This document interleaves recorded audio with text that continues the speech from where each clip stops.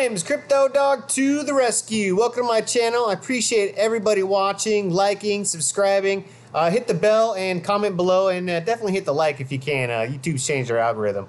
Still doing the 100 subscriber giveaway for a cold storage coin, either Bitcoin or Ethereum, and 150 as well for Bitcoin or Ethereum. And at 100, I'll be sending $20 so you guys can load the coin if you want to. With some cryptocurrency. So moving right into it, 267 billion today.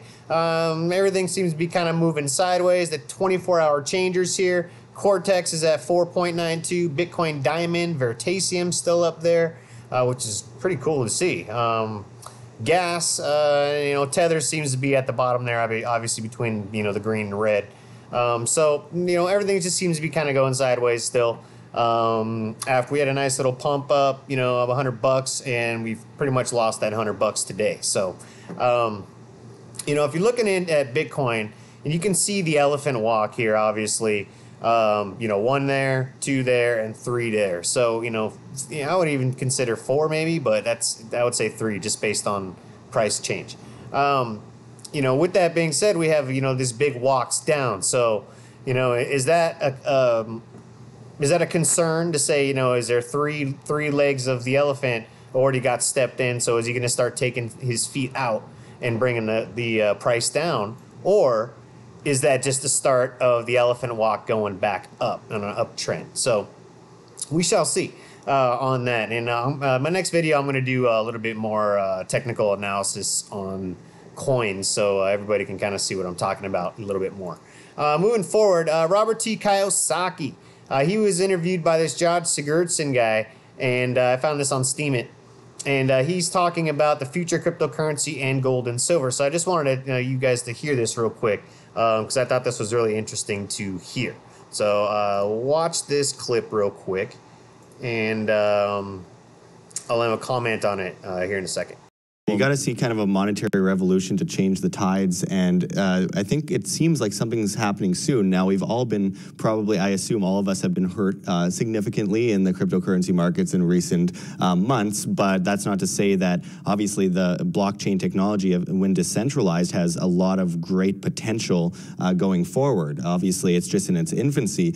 What do you think about the future of cryptocurrency? Well, in my book, Fake, I wrote today there's 3 types. There's been different types of money through different times of years, like centuries. Like cattle was one of the original money. That's why it's called collateral, when they that, and they have in kind, which was kinder. That if you stored your cattle with the lender, they got the kinder in kind. They got the babies. That's called interest today. So it's been going on for a long time. So there's 3 types of money today are, God's money, gold and silver. Then you have government money, which is fiat currency, the dollar, the loonie, the yen, the yuan. And then you have people's money, which is crypto. And it's really blockchain. But I agree with you, it's just in the infancy right now. And this guy, Warren Buffett, and his friend Charlie Munger, they call it cryptocurrency rat droppings. Well, those are the same guys. I mean, they're smart guys, but they also didn't invest in Amazon or Apple either. And now they're loading up on Amazon and Apple. So they're calling crypto rat droppings. At the same time, Singapore, which is a very sophisticated, well-run island nation, they have Bitcoin bonds and all this stuff. So I just did want to touch on that real quick. I mean, it's a good video to watch. You can watch this on YouTube as well. I believe it's World something. Wham is what they call it. I can't remember what it stands for at the moment. So anyway, this Sigurdson, he's actually pretty well known in the cryptocurrency news market, as far as interviewing people, so on and so forth.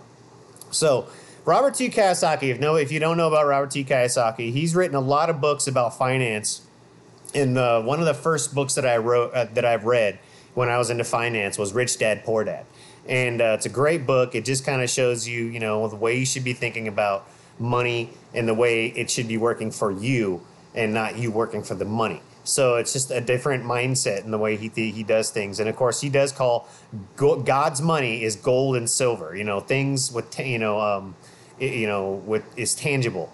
It's been around since the dawn of man and the dawn of Earth, I would say. So gold and silver and platinum and copper and all this stuff all has tangible value to it.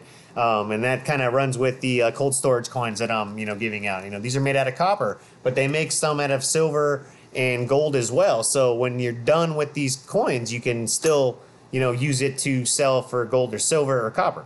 So it was a great interview. And he just really touches on, cryptocurrency as the people's money. So now we have people's money as opposed to government money, which is fiat currency, and they're just going to keep printing it every day. So it was a great video just to watch, and I just want to touch on that so everybody realizes that you do need to diversify a little bit and buy gold and silver, especially you can buy it with cryptocurrency now. So it's a win-win situation in that respect. So moving forward, high performance blockchain, it's at $1.88. It's kind of at that all-time low. The lowest it has ever been was at $1.79, and now it's at $1.88. And I'm probably going to buy a little bit more just to offset my average purchase price, my DCA. But I want to get into what high-powered blockchain really is. High-powered blockchain at the moment, I thought their mainnet was launching on July 1st, and they actually moved it back a month. And this is the reason why, node application phase. So they want to do a node application phase so you can apply to run a node if you want. What high performance blockchain really does is chip level acceleration engine, okay, public chain based, built on hardware accelerator chip drivers. The accelerator chip drivers can then be customized, providing hardware acceleration support for the public chains with performance bottlenecks. Okay, I was reading into that, and that's actually a very genius way of doing things. And they're using hardware as well, not just software, which is really good integration, I think. It's not centralized, even just because there's hardware involved. But it depends on how you look at it. HPBX million level concurrent algorithm. So they want to do 1 million TPS, and they can get to that using the hardware acceleration. So, moving into this, team, I've already talked about this team on other videos last month, but Xiaoming Wang and Jinxing Li these guys are, just been in it to win it since day one. This guy has written books on cryptocurrency. This guy has, worked with just all kinds of people in there and has done his own thing in blockchain and algorithms and writing programs. And it's crazy, these guys, what they can do. Communications, it's crazy. And then you go into the advisors and investors. Well, first off, Neo is one of the investors. This Zhongru Wei, Wan, prize-winning team, member of a Nobel Prize-winning team. Okay, executive president of UnionPay Smart was Kai Long. UnionPay, okay, 80% of all online transactions are done by UnionPay Smart. Okay, cultural fund, founding partner of Jean Moudan. If you don't know about that, it's actually a really good cultural fund, and he did amazing things with that fund.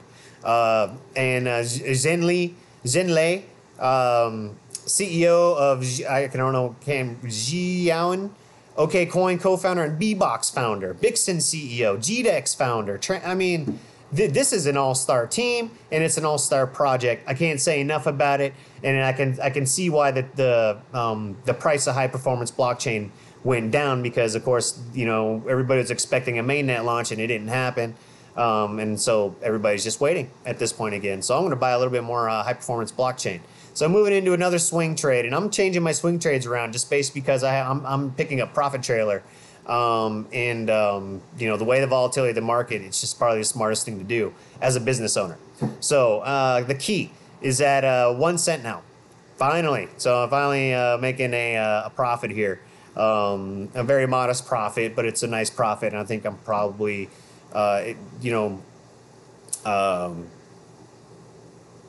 sold out. I sold some of it yesterday. I didn't sell it all.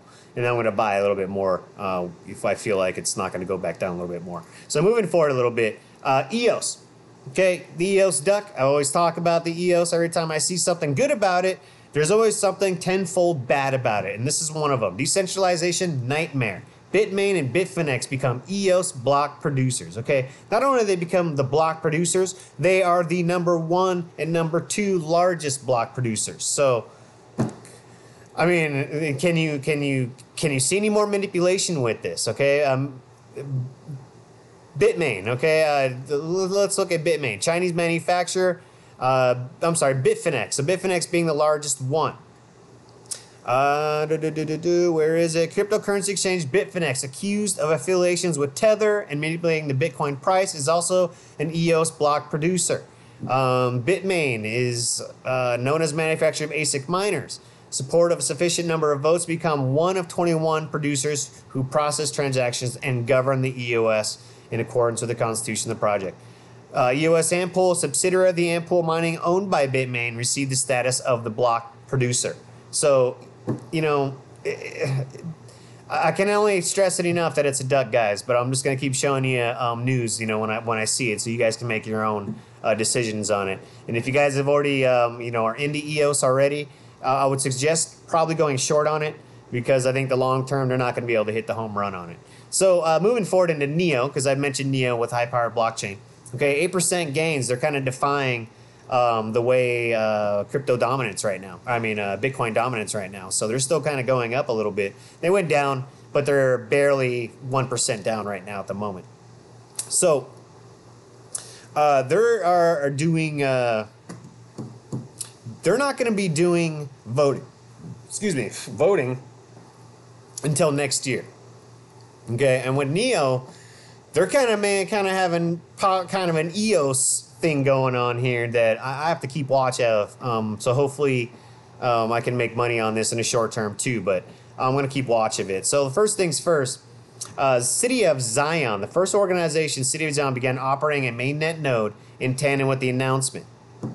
Okay, and that's the announcement on July 4th, declaring that the Chinese Ethereum has entered what developers have called the era of decentralization. Decentralization, quote unquote, seems is a sliding scale. So the reason why is the critics have understandably raised questions about how a network can be called decentralized if a single entity continues to select its consensus nodes. So the City of Zion has proposed the future candidates should be approved by current nodes. So they want to be proposed, they want to be approved by the current ones now before they're allowed to be voted in as a consensus node. So do you call that centralization? I absolutely do. So if you're gonna not let everybody vote on a consensus node, it's got to go through you first, you're centralized. It's simple as that. Is it a big deal? I'm going to look into that a little bit more as far as who City of Zion is and what their stake is with NEO is. But I'm going to go short with NEO. If this stuff with proof of stake keeps going on, I'm not really impressed with proof of stake at the moment. Even with NEO and gas and so on and so forth, I'm not really impressed with it too much. I'm a miner, and proof of work and proof of stake just means you have to hold coins. Well, I want to trade coins. I don't want to hold them. I want to trade them. I want to make money on these things. And the gas that I'm producing with the NEO, it's okay, but it's not it's not anything to write to mama about. You know what I mean? Proof of work, I can write home to mama about that. So last but not least, crypto fear and greed index 37. Yesterday 33 on 4th of July. Last week 16. So really good to see that we're on that up and up. We're right there, kind of. I don't know if we're going to double peak on our fear and greed here, but we shall see with the morality of the market. So my name is Crypto Dog to the rescue. Please like, subscribe, hit the bell, comment below, and you guys have a great day. Keep up the grind.